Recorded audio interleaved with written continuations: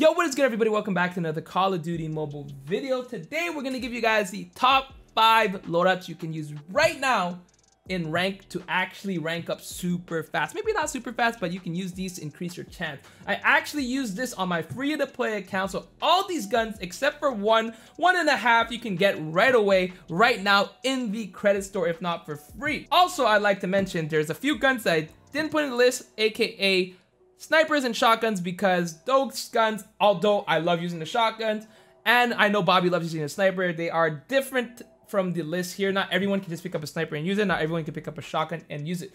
I might do a video about the shotguns later to do a loadout you guys can use this season to kind of grind it out, but I kind of had to adjust my game style. And also, haircut. We got the haircut, boys. We got the haircut. Also, new background.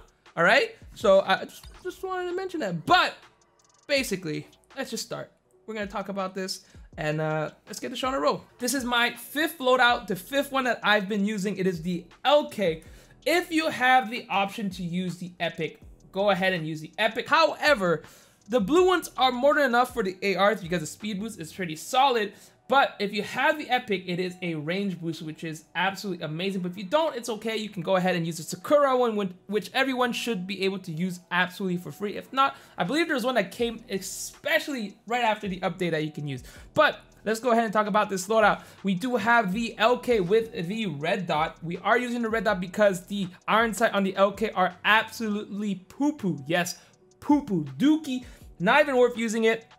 I do like using the quick draw and foregrip in most of my ARs. The only thing that will change is the third one, which I am using the extended mag on this one. I do kind of like spraying with this gun a little more. It has some decent control as well as a solid time to kill. Not the best time to kill, but solid time to kill. I like using this mostly on like domination kind of maps as well as TDM kind of maps.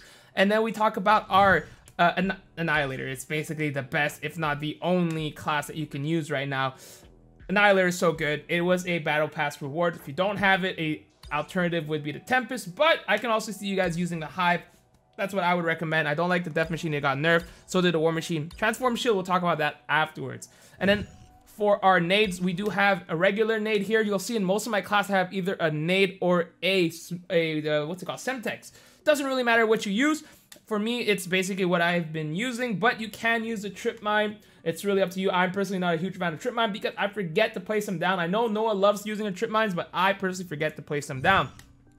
Now, trophy system is a must if you're playing ARs, in my opinion. I do like running it, especially when you're playing more of a layback kind of style. This style is for you to like shoot from behind, not really rush in. So we have that. And I do like using lightweight a lot. That's my main thing here. But if you want, you can use the flat jacket, especially since you're not. So there's going to be a few trip mines coming into play. But toughness, I love that a lot. So you can win gunfights from far. Your flinch will be reduced, so you won't have to miss any shots. And obviously, dead silence is going to be in every single one of my loadouts. There is no downside. But that will be for our 5th one. This is probably one of the nicest one you can use. It's not the best one out there, but it's a pretty solid one. It's the one if you have an LK that's, you know, the heat stroke, which you should have gone last season. I don't remember if it was a battle pass or if it was from a crate, but everybody should have this, and it's a pretty solid gun. I would highly recommend this one. Now, number 4, it's a little asterisk. So this should be a little bit higher in the rank. However, you have to be Pro 2 or 3, I'm not exactly sure, to have this. If you have the Pro 2 or 3, then you can use it and it will be higher rank, but a lot of times people will not be that high rank yet. So that's why I put it number 4. It could be 3, might even be 2 in the situation, but let me explain to you guys. So I had the Dragon Dance one. I had the opportunity as well as the luck to pull this gun. So if you have that one, use that one. The range boost is amazing, but the regular one, if you're gonna go check out the real quick, I don't even have to. I'll just show you guys the footage in the background. But if you do have the regular one, where is it? Right here, the Skull and Blood, more than enough, really solid. So what I've been using for the HBR is the quick draw and the stock. You don't need to have the stock, but I am so used to having stocks on all my weapons that I've just become adjusted to it. A recoil does not require it to have it, but because having foregrip makes it consistent for myself when I'm shooting. Again, you guys control me, I don't really care, but it's just about consistency. It's not about the recoil, just that I'm familiar muscle memory. But if you don't want to use the foregrip, I recommend putting a stock so that you can strafe a little bit. And I do like the silencer because it has a really nice sound. Literally just the only reason. Very nice sound. It basically doesn't make a sound at all. Now when it comes to like I said, Operator, Annihilator is a must since you're playing kind of like a ninja class. You'll see I have Ghost. That's why you kind of want to shoot from far. You want to kill from far. Very efficient in this map for domination maps as well as TDM, just like the other AR. But you can use this in like SND. You can also use this in Hardpoint. As you'll see, I do have the lightweight. I do run the Ghost class because UAVs, ever since they nerfed the RC, people are basically not running Cold Blood. So everybody has their UAV up. So Ghost is probably one of the best ones to have right now. And then obviously Dead Silent.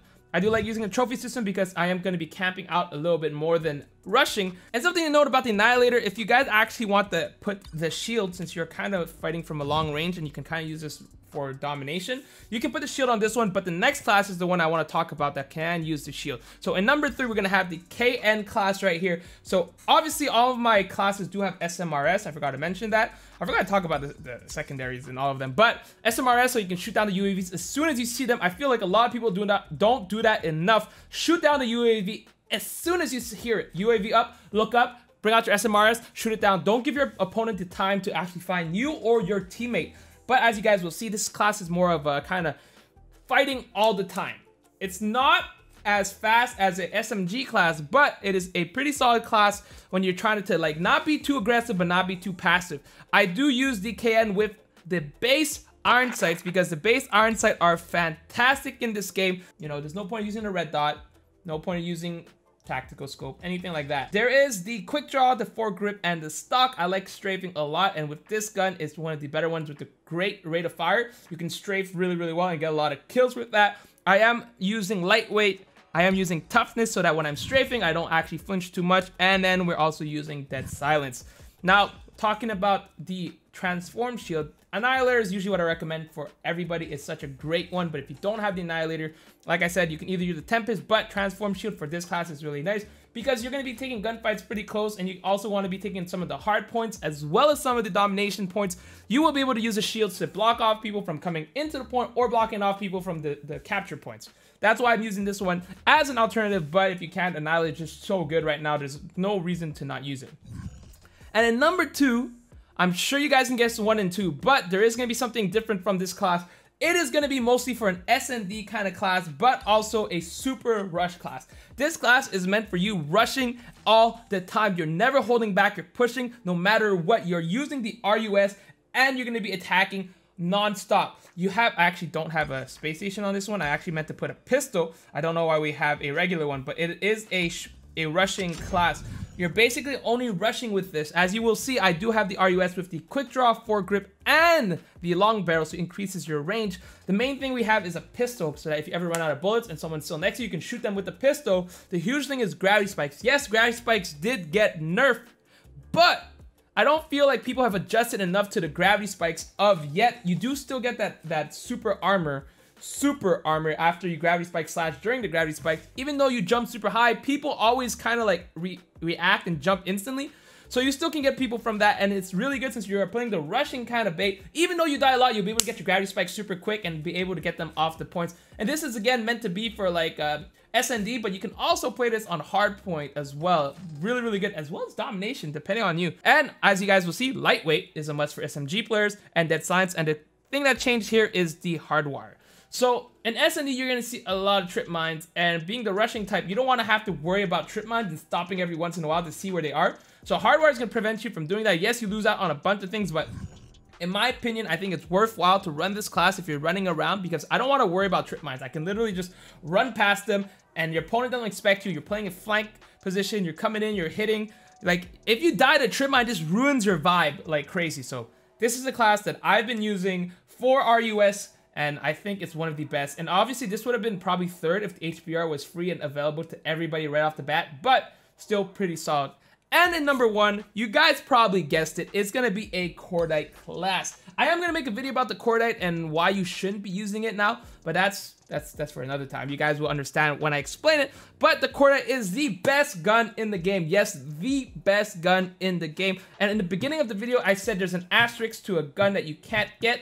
It is the Cordite. You can get it for free if you played last season. If you just started this season, you won't have it. That's why I'm saying, unfortunately, you won't be able to have it. But if you started last season, most of you guys will have the free-to-play one. However, I believe 95% chance they're going to bring out a Cordite gun probably within the next this season, if not next season, a rare one. I really hope they bring out a rare one, but I have a feeling they're going to bring a rare one so that you guys will be able to buy it very soon. Now, let me talk about this class right here. We are using the cordite with the quick draw, the foregrip, and the long barrel, very similar to the other one. The main reason for that is that the foregrip will help the recoil shrink a lot. It has a pretty solid vertical recoil. You'll be able to control it. Quick draw, it has really slow scoping time, so that helps. And as well, you can actually put the long barrel.